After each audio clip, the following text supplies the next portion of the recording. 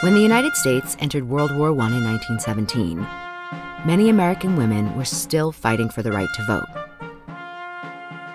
President Woodrow Wilson found himself needing to sell a war to a country reluctant to engage in a conflict on foreign soil. Government and industry had to focus on the immense needs of the war effort.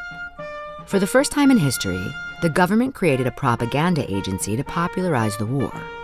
Propaganda materials were carefully crafted and far-reaching, urging every man, woman, and child to do their part for the war.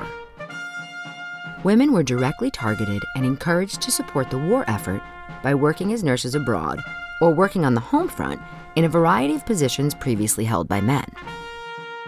When the U.S. entered the war, Army Surgeon General Dr. William Gorgas sent registration forms to every physician in the country.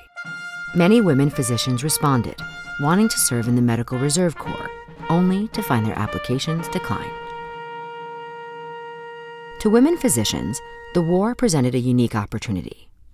In December 1917, Dr. Frances Van Gaskin addressed students and faculty at the Women's Medical College of Pennsylvania. Today, we are overlooking the promised land. It is for you to enter this land of equal opportunity. It does not take a prophet to read the writing on the wall for the woman of today. Here is work. Here is opportunity. Here is equality of reward. The war that has opened Pandora's box has also set free hope. And when the world is made safe for democracy, democracy will be made safe for women. The demand for women physicians is and will be constantly an increasing one. The recently founded Medical Women's National Association provided a forum for women physicians to advocate for change. Their second annual meeting featured Dr. Rosalie Slaughter Morton, former Special Commissioner of the Red Cross. Dr. Morton was appointed to chair the War Service Committee, and a resolution was passed, calling on the War Department to grant women physicians equal military opportunities. At the time, women physicians numbered less than 6% of all U.S. physicians, but despite their small numbers, an estimated 30% were eager to serve, a percentage that compared favorably to that of their male colleagues. In her autobiography, Dr. Morton wrote, "In view of the fact that nearly all the women had dependents, aged parents, invalid relatives, brothers or sisters, nieces, nephews, or their own children to educate, their patriotism was the more evident in the assurance that almost everyone could be ready to sail within 2 weeks." Yet the Army refused to commission women physicians in the military, based in part on the fact that it hadn't been done, and a concern that women would have the authority to command men. Nurses, however, were considered official members of the service through the Army and Navy Nurses Corps. Women physician leaders nationwide challenged this policy. An Oregon woman recounted one bold attempt to enlist. "We looked up the requirements very carefully and met them letter for letter. We armed ourselves with our certificates, our references, our diplomas from reputable universities, and a dozen other details. We had a sneaking hunch that we were not wanted, so we went over ready and armed to take the examinations, don the uniforms, and salute the privates." When asked if they would like to go overseas as nurses, they responded to the male physician, "Would you?" Despite numerous petitions and challenges, in the end, all appeals for entrance into the Medical Reserve Corps were rejected.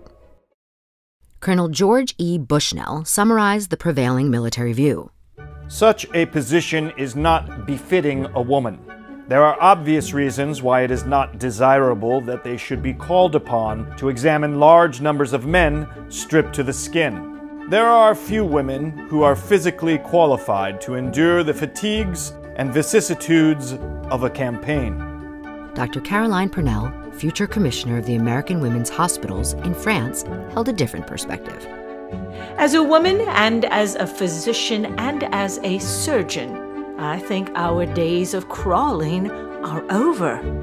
I cannot see why women should demonstrate their patriotism in any different way from men. If the men respect themselves and demonstrate their patriotism according to their training and experience, why should not women do the same thing? Our brains are not in our sex.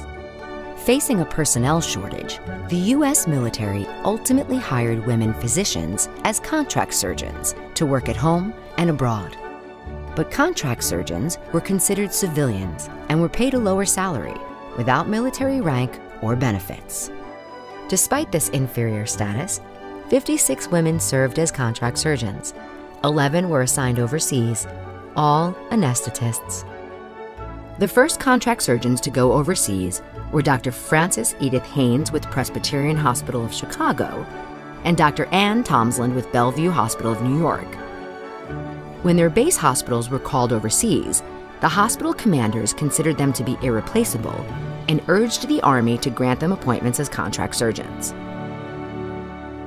Dr. Esther Pohl Lovejoy, chair of the American Women's Hospitals, wrote, "The men of the medical profession were called to the colors. The nation stood ready to provide transportation, buildings, medical and hospital supplies. The women of the medical profession were not called to the colors, but they decided to go anyway."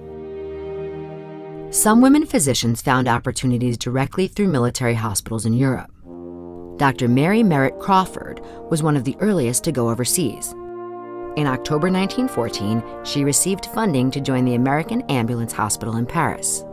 In a poignant letter to her fiancé, Dr. Crawford wrote, "The waste of life, the desolation of homes, the loss to the world and to individuals is too terrible.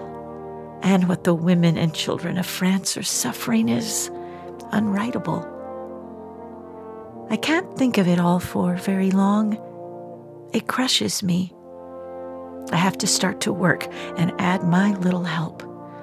And I can never look upon life the same again. An experience like this goes to the soul." Dr. Alice Weld Talent had offered her services to an American military hospital, but was politely turned away on account of her gender. Talent reported that the French military hospitals were hit so hard, they didn't care whether we were man, woman, or child. They welcomed us with open arms. Talent became an honorary lieutenant in the French Army Medical Corps, later receiving their highest honor. Dr. Harriet Rice was an African-American woman physician whose career had been limited by both her gender and race. Despite being 49 when the war began, she volunteered as a medical intern in France and was later awarded a bronze medal. War service brought her a level of professional honor that she would never receive at home. Dr. Jessie Fisher served abroad with the American Red Cross. In April 1918, without her family's approval, she left her home, husband, and son behind in Middletown, Connecticut, to do her part for the country. She recounts the experience in her diary. June 7, 1918. So far, my value to my country would not balance the sacrifice at home and the grand family row caused by my patriotic zeal. June 28, 1918. Major Moorhead introduces me as though it hurts him. Otherwise, he simply ignores my existence. I could ask for a transfer, but what would be the use? A woman has no business trying to butt into this military game. One has no rank or standing. I might as well pocket my pride and stick here. August 26, 1918. I have no thrilling stories to record. My firing line is the hospital, and my gun is a test tube, and my bullets, the deadly gas gangrene germs. So my colors are all borrowed, and my picture a composite, one made up of stories picked up from lads. The first all-women's medical unit to go abroad was the Women's Overseas Hospitals, which was supported by the National American Women's Suffrage Association. A report on the female medical unit's arrival indicated that the surgeons were astonished to find only women. "Women surgeons!" they roared in indignation.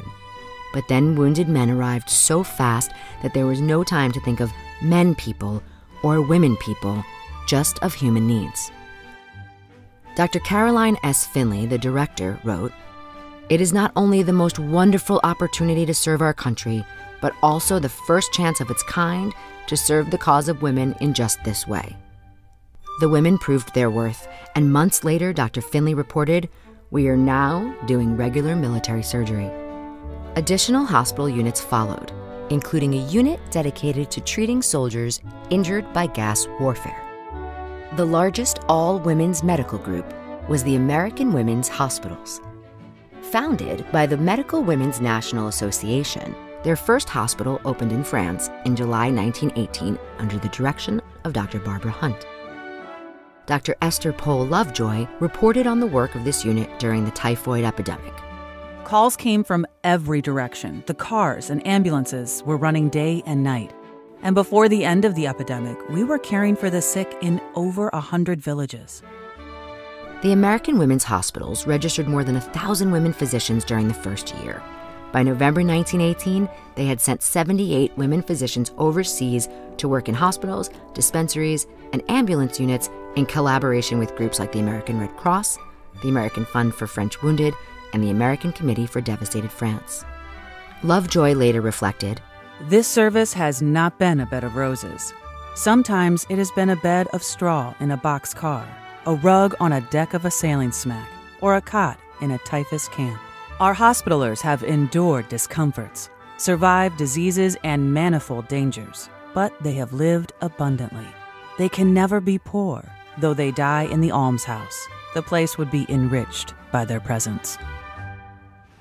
Women physicians also found other ways to contribute to the war effort. Dr. Marguerite Cockett co-founded an ambulance unit driven by women and helped establish one of the first YMCA canteens for American troops. The Smith College Relief Unit was composed of alumnae, including 2 physicians, Dr. Alice Weld Talent and Dr. Maud Kelly. As volunteers, they engaged in civilian relief work and were referred to by villagers as the Good American Ladies of Gricourt. The war ended on November 11, 1918. Though the armistice was signed, women recognized that their work was far from over. Many remained overseas to help rebuild Europe in the post-war period. The number of women physicians who served at home and abroad is impossible to estimate. A prevailing sense of patriotism and desire to be of service fueled their commitment. Perhaps Dr. Olga Stasny summed it up best. "I want to get to France, even if I have to scrub floors." These are the unsung heroes of World War I. Women physicians with capabilities equal to their male colleagues who were not granted the same military privilege. Despite these barriers, they made lasting contributions both during the war and in the years that followed.